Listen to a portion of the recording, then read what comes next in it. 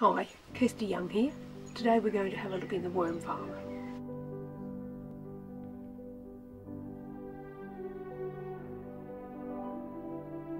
Obviously I use an old bath as my worm farm. I have about 6 layers of shade cloth here for the cover to keep the light out, but it also lets the rain through and the sprinkler. When I first made the worm farm, I just put in 2 bags, chaff bags full of horse manure. They took ages to eat that, and then I got into the habit of not feeding them because it took so long to eat all the food that they had. I got worms from Bunnings and worm eggs. There was also a lady exchanging red wrigglers in our local community exchange network here in Tassie, and I got some from her as well.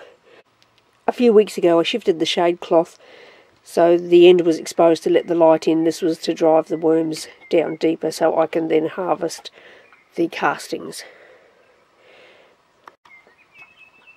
I've also been feeding them up the other end to encourage them to go to the other end, which they did very rapidly because they were running out of food. Just this very morning I put this green stuff in, but I've been putting vegetable scraps and the like in. Very fine stuff, which I'm not about to touch. This very fine stuff is some of that's out of the juicer, so they get into that quite quickly because it's already so fine. And you can see how they've responded. They're all over it.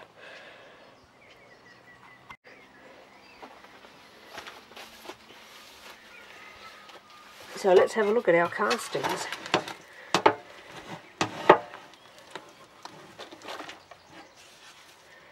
I'm trying to take with me as few worms as possible because compost worms don't do so well in the garden unless there is a lot of mulch.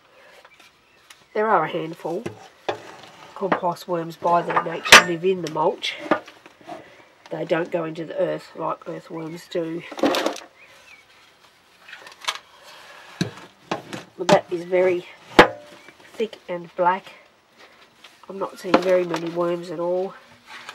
So that's very successful, I would say. I will continue down.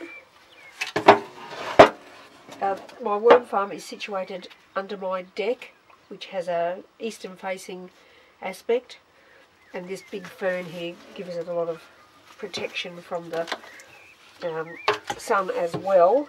So they love it here. The wormy, you go up that end. So this container is going to be fuller than what I want. My garden is going to have a lovely time responding to all of this. As you can see, the bath is just on some Besser bricks, and I have a bucket underneath the drainage hole, and that's where I collect my worm juice. And that works really well. And if you want more worm juice, you just add more water at the top.